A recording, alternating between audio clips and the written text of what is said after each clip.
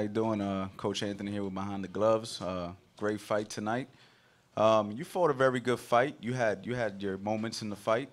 Did Deontay Wilder's power surprise you? Were you guys? I mean, obviously you guys knew about the power coming in, but as an experienced boxer like yourself, are you surprised with the power? Entrando a la pelea sabía que él daba duro. ¿Estás sorprendido? ¿Da más duro de lo que tú pensabas? Sí, un boxeo que es un boxeo pegador, pero bueno, estaba preparado para lo que viniera. He says, yeah, he knew he hits hard. He knew that walking into the fight, and Wilder proved it today. And also, do you feel like they should have stopped the fight in that round where you had him hurt, and were you upset that they gave him that extra time in the corner, considering that he seemed badly hurt? Even when he came out of that 8th round, his legs looked very wobbly. Are you upset that they didn't stop the fight, or are you okay with that judgment call by the referee and the doctors? Dice que en el 7 asalto tú lo tenías ya dolorido. Tú pensabas que tenían que haber parado la pelea ahí. Y si pensabas que después que salió en el 8, que le dieron tiempo de nuevo para recuperarse, si pensabas que eso estaba bien. No, pero bueno, el destino es el destino. ¿Qué vamos a hacer? He says it's boxing, and it's destiny. It's destiny. It was his night tonight. Questions? Any other questions? Yeah, Luis, how would you rate Deontay Wilder, comparing him to all the other heavyweights now that you've been in the ring with him? Comparado a todos los heavyweights que tú has boxeado, ¿cómo tú opinas de entre todos los que has boxeado y toda la gente que hay afuera? Nada, en un poquito se ha ganado el puesto de ser campeón, de luchar también como yo. He says little by little, like he's done for his daughter, he's won his place, and he's one of the best he's ever fought. He proved it tonight. And versus Joshua, who wins that fight? Entre Wilder y Joshua, ¿quién gana la pelea? Todo puede pasar. So anything can happen. Two big punchers.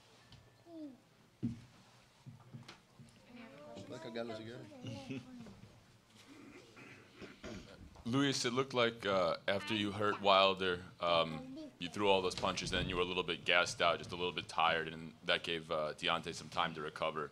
Did you want to throw more punches during some of those, middle rounds, but you just didn't necessarily have the energy at the time? Después de 7 asaltos que tiraste tantos puñazos que lo tenías ahí, ¿tú crees que eso fue una de las razones que después bajaste un poco de poder tirar tantos puñazos y por eso se puso la pelea como se puso? Nada, todo boxeo, yo vine preparado para 12, 13 asaltos, lo que hubiera. Un golpe decide cualquier pelea. Hay muchos vieron que no. He said he came ready to do 12, 13, 14 rounds, but a one-punch power that clips you when you're heavyweight, you can't do nothing about it. Any other questions? Just because we're pressed to go, as little girls have to go.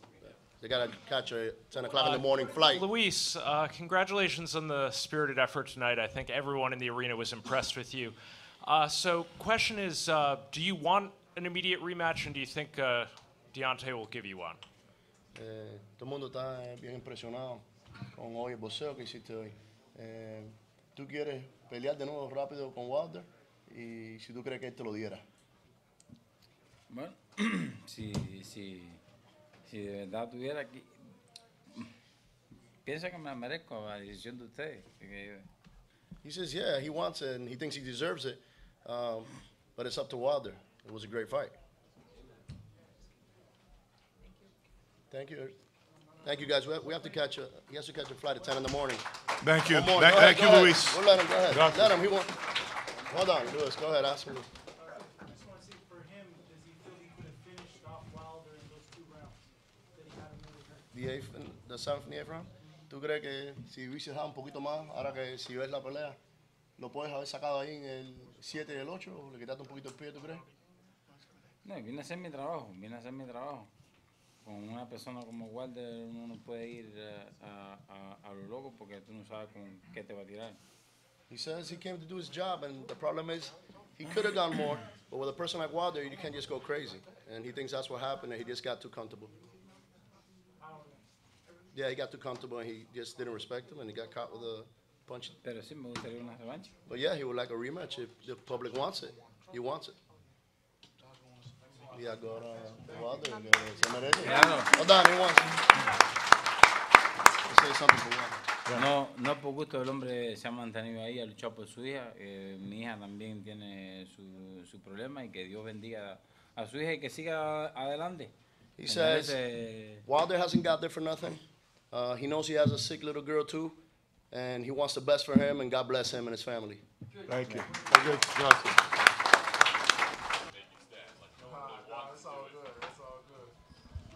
How you guys doing? Thank you for waiting so long for me. I know y'all guys ready to go home, but tonight was a magical night.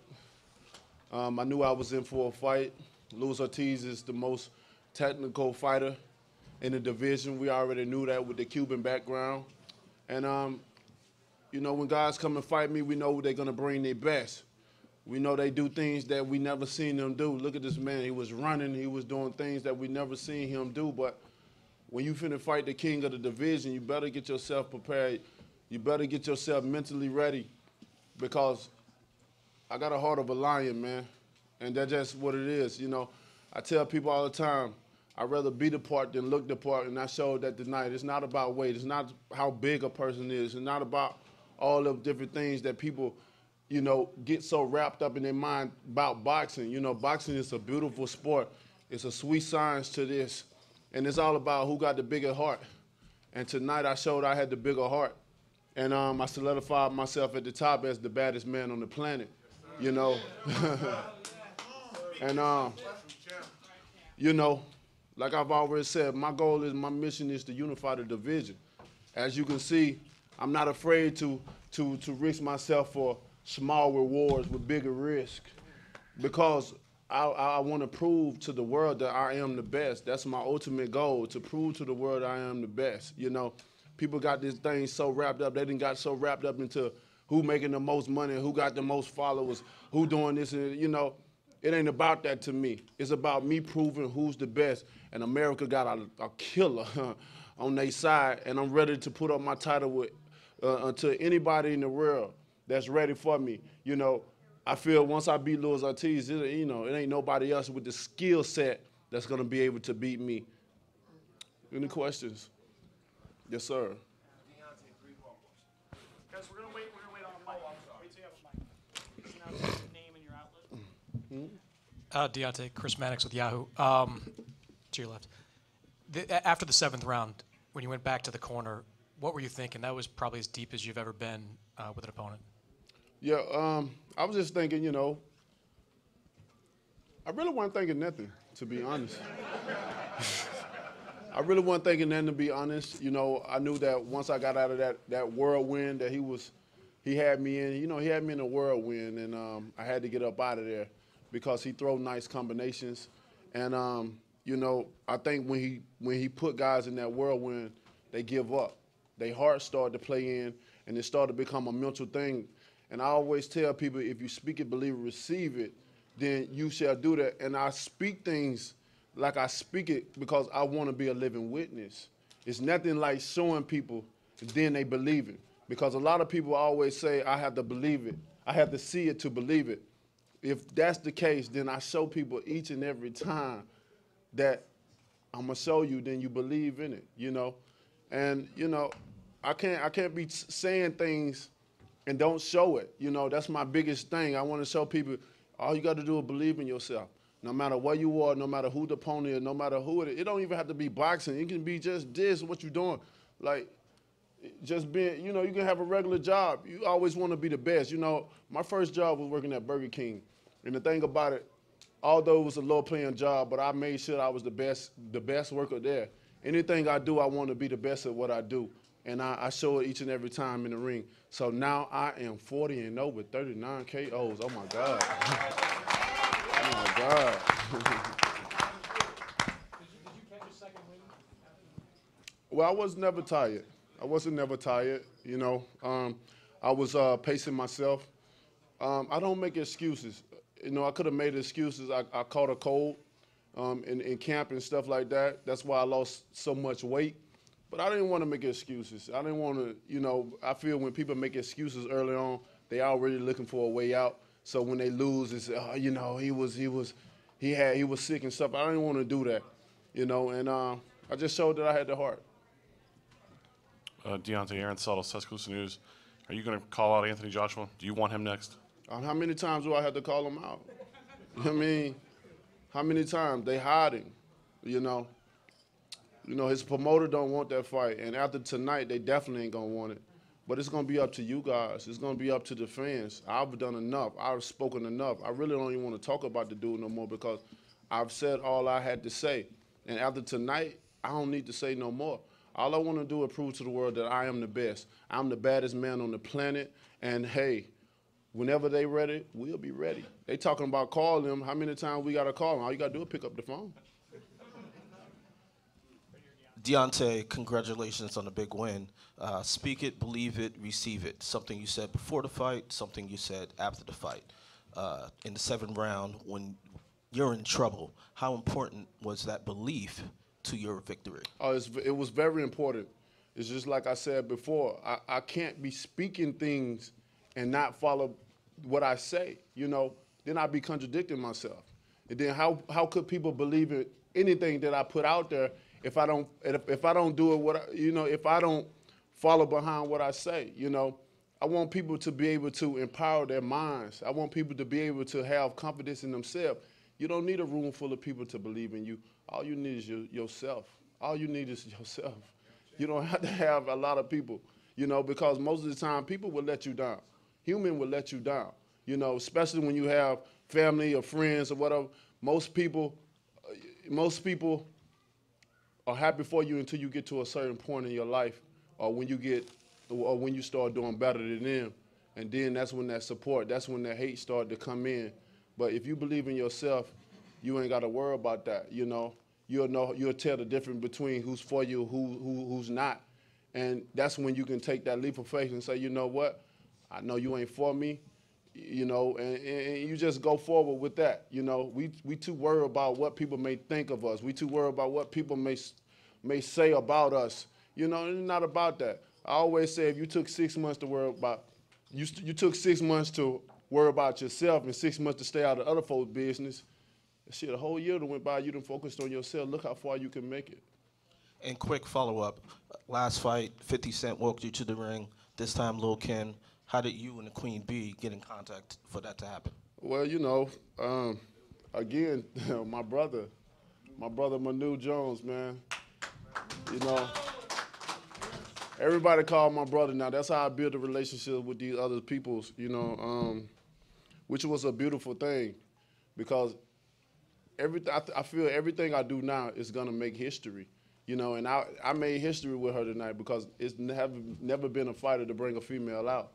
And I think she did a great job for what she did, and it's gonna be many more. Everybody wanna do the walkout and stuff. You know, I'm really not interested in people walking out and stuff like that, but I do believe in giving the opportunity. I do believe in, you know, letting people be happy and do what they wanna do. If that makes them happy, then, I suck certain things up and say, what's up? Let's make it happen, because I can just I don't even have to come out to no music, you know what I mean, at all, because I be so into the zone. I be so focused, you know, man, it'd be a different person. Right now, I feel calm right now. Before, I was the bronze bomber. You know, now I'm Deontay Wilder. I can relax, I can laugh, I can be silly, and I can just live my life. I'm finna go home and lock myself in the house amongst my children and let them love all over me. Deontay, Keith Idek from BoxingScene.com. Do you think all of what happened tonight will make Anthony Joshua want to fight you more or less? I'll let you be the judge of that.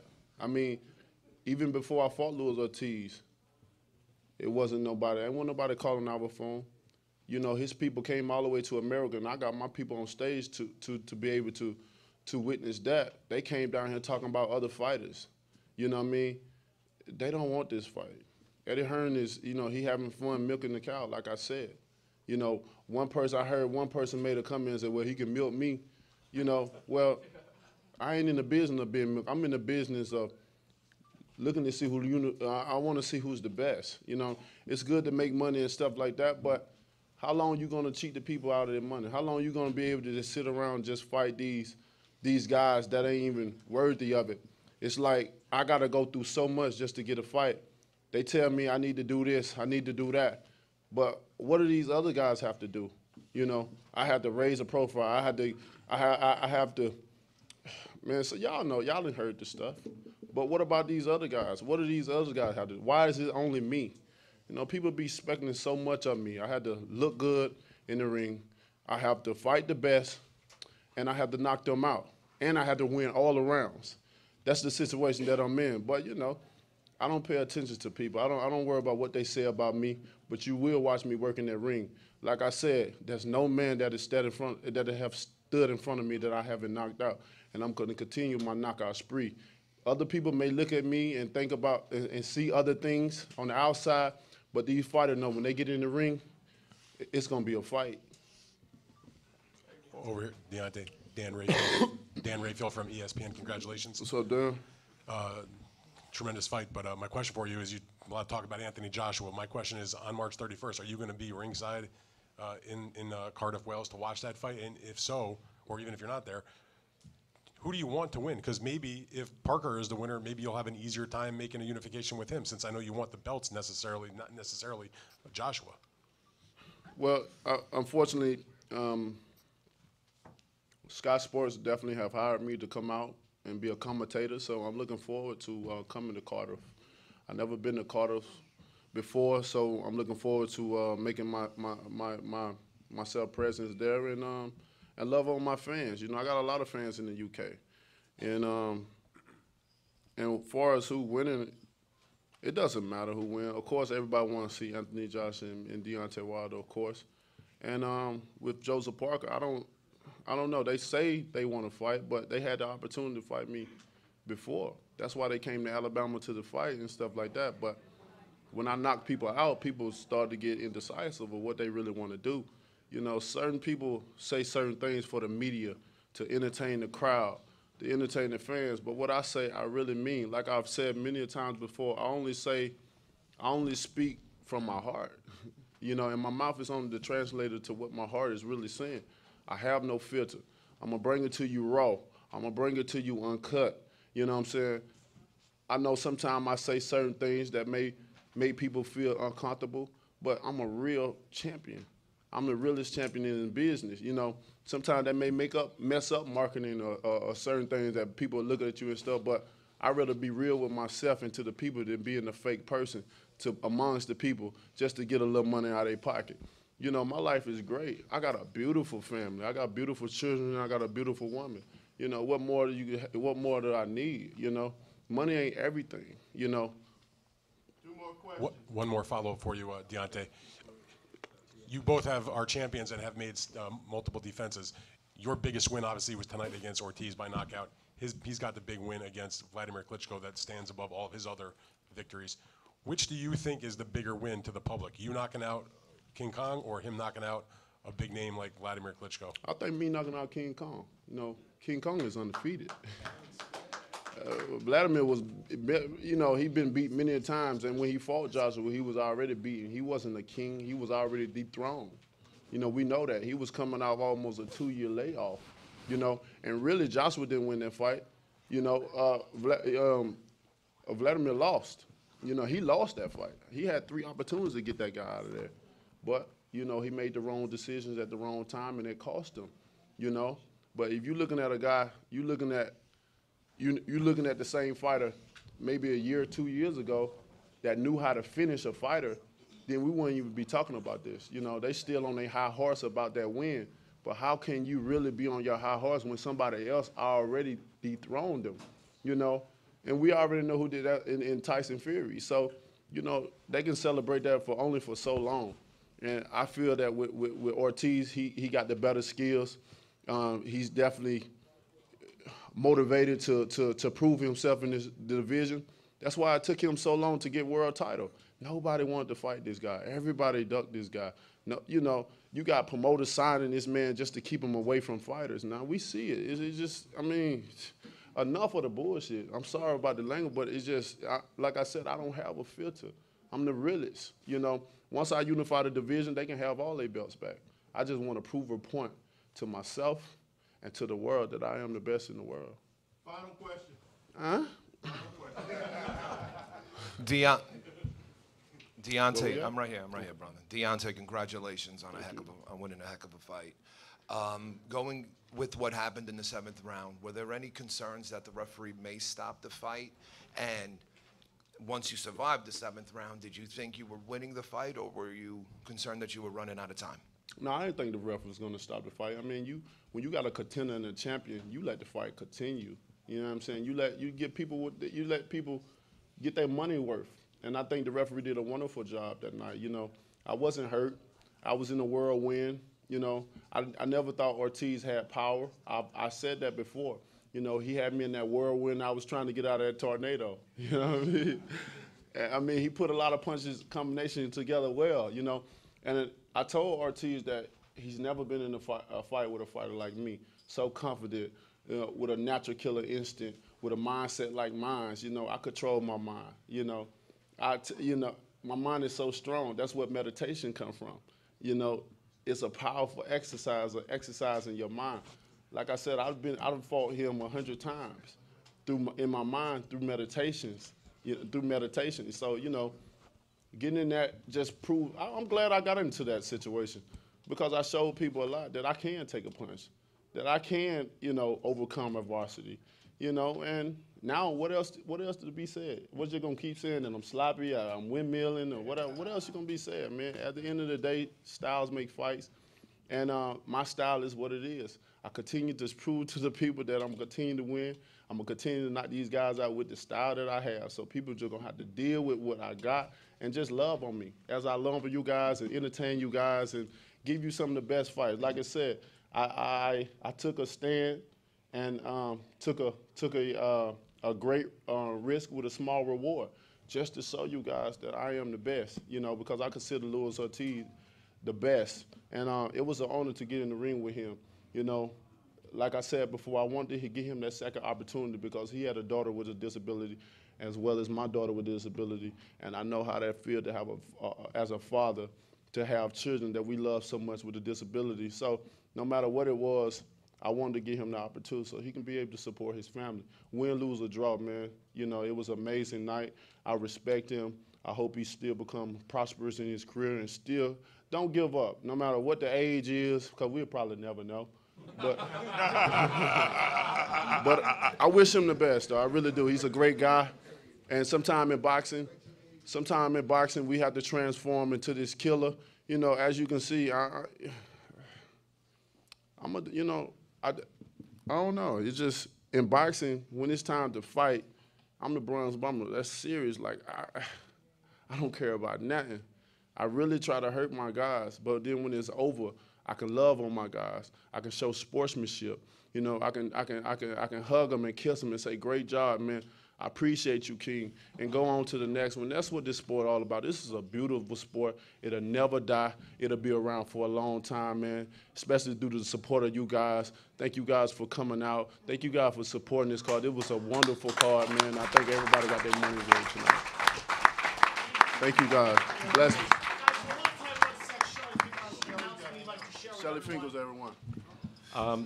What I want to address and try and put to bed once and for all is this Joshua fallacy.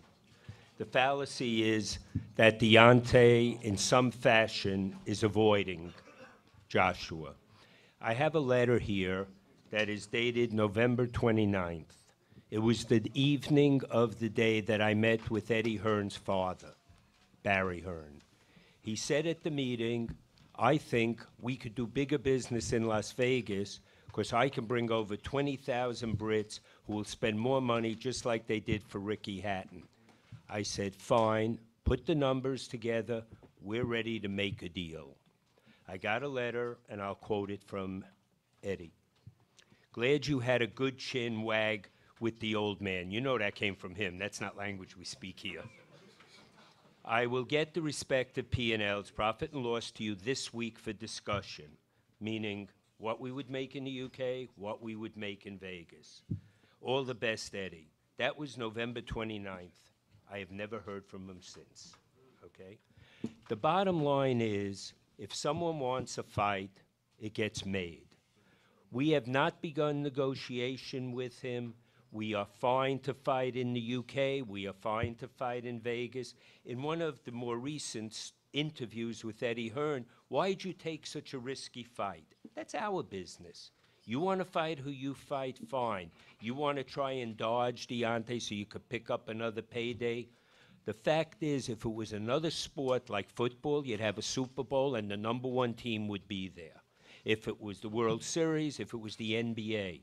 Here you have one of the 2 best fighters in the world ready to fight. The dollars will get made if Joshua wants it. I know, no matter what is said, he doesn't want to fight now. Nothing to do with cowardice, nothing to do with anyone else. Deontay, he knows, is the only one who could beat him. He will fight when it's ready. Right now, he's dodging us. Thank you.